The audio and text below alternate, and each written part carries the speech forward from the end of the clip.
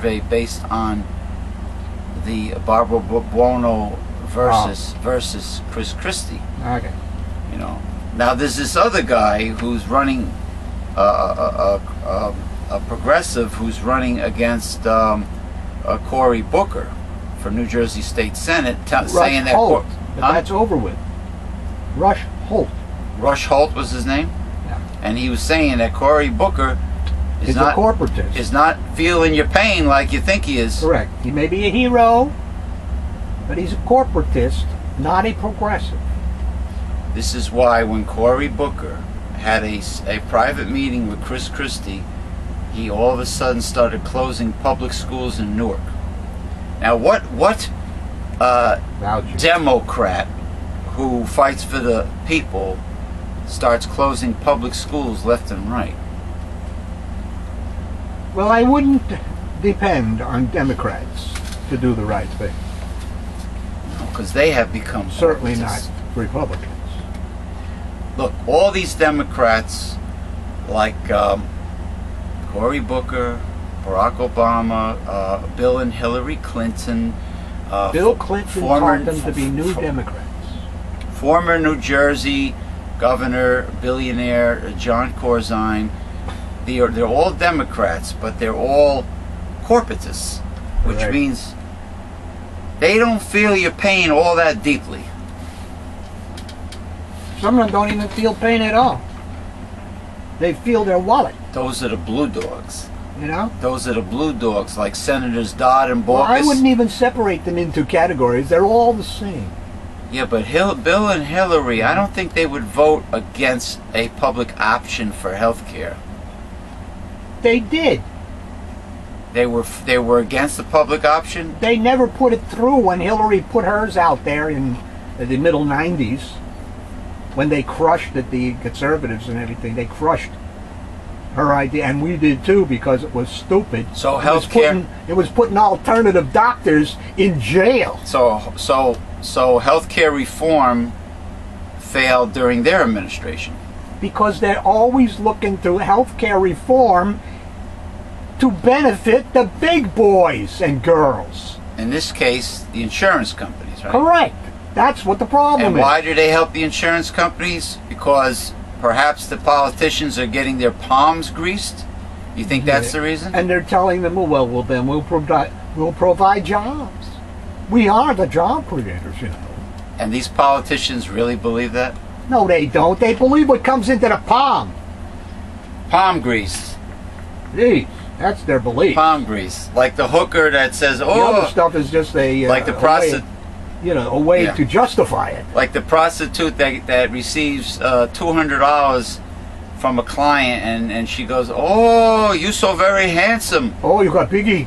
You got Biggie? You got Biggie Schlong. And then compared to the client that says, I'm broke, I don't have nothing to give you. Oh, you're not so handsome. I don't want to deal with you, buddy. No ticky, no washi? That's it. I want my ticky. Where's my ticky? You see, I usually, I'm a courteous guy. I usually wait for a pause in bantering, in a debate or in a bantering conversation before I open my mouth. But there are people who, I don't know. God only knows why they're. I call them cutter-offers. And I had a little talk with Billy about that, Billy Morrow, and as far as, well, he said he had people to meet with, so I gotta accept it, All right. A big deal in the works. Yeah. Anyway, okay. But I had to tell him about the McDonald's thing because he goes to McDonald's. Oh boy. Oh, he don't. Well, he won't eat the burgers because he knows it's got toxins in it. He'll eat the egg McMuffin, and have coffee there. That's only served in the morning. Yeah, I can't get that now. Up until I would love to have an egg McMuffin any time of the day. That would be great. They should do that. You know, they stop at like 10:30, 11 o'clock, I believe. 11 o'clock. Same thing with Burger King. Yeah. And White Castle. Yeah. Okay. The Food and Drug Administration We know them well. is warning consumers to avoid a vitamin B dietary supplement from Healthy Life Chemistry by Purity First, And what is wrong with it? because it contains 2 potentially dangerous anabolic steroids. And what may they be? The agency says the company's B50 supplements tested positive for methasterone and dimetazine. Dimetazine Dimetazine, yes. is a steroid? I know. 2 steroids. I know. ONE is a hormone. Anything that ends in "on." 2 steroids, Or sometimes OL. Used by illegal bodybuilders. Illegal bodybuilders. That would count for all of professional sports in America today. So there's a lot of illegals out there. The illegal athletes. Neither ingredient is listed on the product's labeling. Federal regulators have received 29 reports of side effects. Oh my goodness, 29 reports. I believe there's well over 10,000 reports on aspartame, and they do nothing. And I heard the so-called drug testing of athletes is a bunch of crap, because they're still juicing it. And how long did it take them to take Vioxx off the market? Too long. Certainly more than 29 reports. Listen, I found, it was given to me by a friend, I found the first advertisement for the very first anabolic steroid that hit the market in 1936 by Shearing Plow. Shearing Plow? Not pow, plow. Plow. As in the plow that digs up the dirt so you can plant. I thought plow was used in a sexual... No, that's used in Batman. Pow, zoom, bap, dab, zap, pow, pow.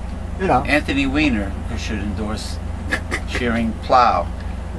He He should. didn't get to plow anybody. You know, I put down on his... He just showed his plow. I put down on his Facebook page that he should drive around in the Oscar Mayer Wienermobile Yes. to campaign. Yes. And he should endorse Oscar Mayer Wiener, should be a sponsor. You know, and nobody posted anything. Nobody answered me. Too deep. Too deep. Too deep. Too deep. But yeah, Shearing Plow came out with the first steroid. It says synthetic testosterone. It was just pure testosterone. And it was advertised for athletes and for older gentlemen that needed a sexual enhancement. And it was, Billy, it was over the counter, and it was dirt cheap. It was illegal over the counter when it first hit the market. Anabolic steroid testosterone. I remember way back, I believe it was in the 60s. 1936, yeah. My uncle worked for a pharmacy. Uh-huh. And at that time, I wanted to put on some weight because I was basically a 98-pound weakling. Oh, like the Charles Atlas cartoon at the back of the magazines. So he brought me Stilbestrol. Say that again? Stilbestrol. Still the straw. Which was being sold in pharmacies. And straw, OL, is a steroid. Sorry. Reports, of side effects connected with the product, including fatigue, muscle cramping, and pain. Some of the cases have resulted in hospitalization. But there have been no reports of death or liver failure. Okay. The product is manufactured by Mira Health Products Ltd. of Farmingdale, New York, and sold online and in stores. The FDA says the company has declined a government request to voluntarily recall the product. Oh, there's a little A little testing is going on between the company and the manufacturer. Well, the FDA and the USDA have their own skeletons in their closet. Boys born to mothers who needed their doctor to start or help along the birth may have a higher risk of autism. Boys whose mothers had labors that were induced, which stimulates the uterus to bring on contractions, or augmented, which decreases the strength, duration, and frequency of contractions, had a 35% greater risk of autism than children whose mothers did not need those procedures. The study was the largest to examine the potential link between birth procedures and autism, and to find that males be more affected than females. We haven't found cause and effect, said Dr. Gregory. Gregory said multiple issues may contribute to the higher autism risk, such as the woman's health, the unborn child's health, the reason for labor to be induced or augmented, and other drugs being used at the time of the childbirth.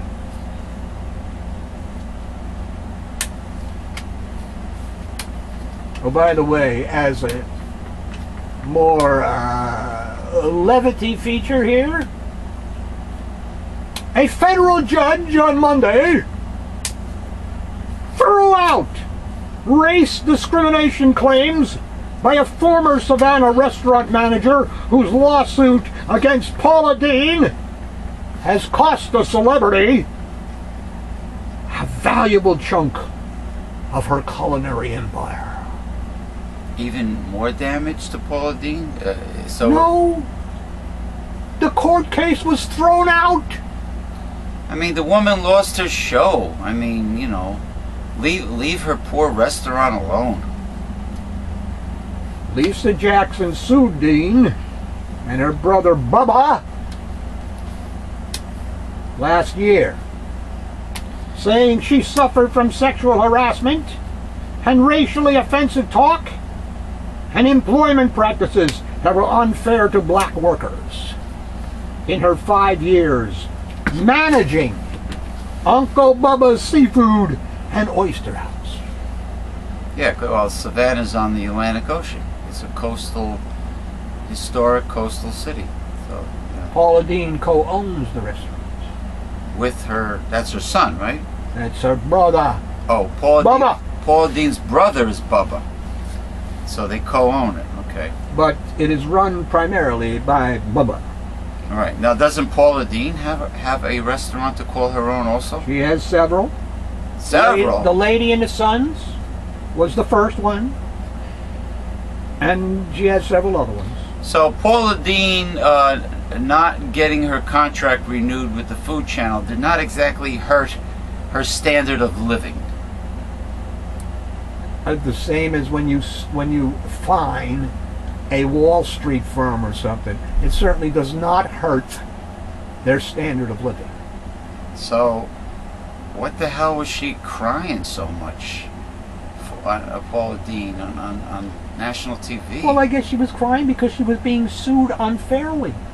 Obviously, that's what the judge thought, because he threw out the case. All right. But claims of race discrimination by Jackson, who is white... Oh, she is white. Then how the heck... I'm missing something. ...were gutted in the 20-page opinion by U.S. District Judge William T. Moore, Jr. So where does the racism come in if... I guess that's why he threw it out. Duh! Yeah, that's why I said I think I'm missing something. The judge agreed with lawyers for Paula Deen and Hires, Bubba, that Jackson had no standing to sue her former employers for what she claimed was poor treatment of black workers, regardless of her claims that she was offended and placed under additional stress. Jackson, at best, is an accidental victim of the alleged racial discrimination, the judge said. There are no allegations that defendant Bubba racially offensive comments were either directed toward the plaintiff or made with the intent to harass her. The ruling lets stand Jackson's claim that Bubba sexually harassed her when she worked at the restaurant from 2005 to 2010. Jackson's race-based claims have already caused serious damage to Dean's public image. It was Jackson's lawyer who questioned Paula Deen under oath in May when she acknowledged having used racial slurs in the past. A transcript of the legal deposition became public in June, and the backlash against Paula Deen caused the Food Network and other corporate sponsors and business partners to drop her. Attorneys for Paula Deen have said Jackson's lawsuit was based on scurrilous and false claims, but the damage is done. See what happens in America? Okay? Well, people, the media, and people in general, they would admire they'll admire a very successful, wealthy person in the spotlight, okay, in the limelight, but they also love to see their downfall. It's like kind of a little sadism, you know, like they love tearing down of the hero. They love scandal of somebody who's on top and who's popular. When they become infamous, they're quite entertained by it, and they love to see the fall of the person, you know. And but then again, they will idolize somebody in that situation all the same. I heard somebody won the the Powerball lottery. It was past $450,000. Thousand? Are you out of your mind? Yeah. Million. They went up to a mil. 400 and some million. I'm sorry, million. My mistake. My God. 400 and some odd million. You're right. I think 450 million. I don't know. One of them was 510 million. It was above four. It was definitely above. Yeah, 16 people won. In 16 the Ocean people? County, I think it's the Department of Public Works, something like that. New Jersey people won it. New Jersey people. Too yeah. bad. Too bad. I don't like. I don't like people from my state. They suck. They're assholes. They're all going to get like $3.5 million apiece. Oh, jeez. The one woman says she wants her hubby to retire. That's what she wants to give him. She's going to continue working, You can't. but she wants hubby to retire. You know, He's worked hard all of his life. $3 million before taxes. After tax. After taxes. Yeah. $3 million is not a whole hell of a lot anymore, like it used to be. But maybe. Gee, that's what the rich are saying. That's why they don't want you to tax them. Like the people making $250,000. Well, it takes a lot of money to put my kids through college, and this, that, and the other. Well, what the hell do you think it takes for somebody making $14,000 a year? That's paying the tax burden. That's paying or is taxes. Unemployed and paying taxes. Why are their children so special that they have to go to these expensive Ivy League universities or whatever, wherever they send them? What makes their kids so special that they have to go to the best schools, but other families that are not rolling in dough can't send their kids to college at all? So, but their kids are like special. They have the opportunities, okay? Because they got the dough. Opportunities come with the dough. Yes, and people get paid off with dough too. Now, Especially pizza makers. Yeah. Right. Well, you make if you put the $3 million in, if you go to a savings and loan or a federal credit union bank, and you lock it up into a, what is a certificate of deposit? Yeah, because the savings account, forget it. It's under 1%. Yeah, I mean, well, if you put it in a money market fund, a tax-free money market fund, it's not insured, right? I have no idea what is safe today. I don't know what's safe today. Okay. You know, but you get, you know, you could live. Maybe the interest on $3 million will be decent. I honestly don't know. Depends on where you go. It depends on what you do. I don't know. So maybe the old geezer, maybe, I think he could retire. I mean, I know I could live off the interest, off a measly $3 million. I think I could, you know, I know how to budget real well, so I might be able to draw a good income from $3 million. Let's say it's $3 million, 5%. Let's say it's 5%. 2. What do you mean 2? On the certificate of deposit? You gotta be kidding me. 2% on a CD? Are they out of their minds? Yes. Meanwhile, they're making money hand over fist. They're getting it free from the Federal Reserve. It's the interest rate is also below 1%. It's free money for the banks. These people are greedy scumbags. See, No kidding. I could sense that, like, when I talk to Bill, he doesn't quite demonize Correct. Republicans or corporations. He doesn't understand the conspiracies going on. Yeah, what Reverend Bill was saying was based on things that are really going on that Billy wasn't aware of, Billy Morrow. So, but the capitalism is downright evil. I mean,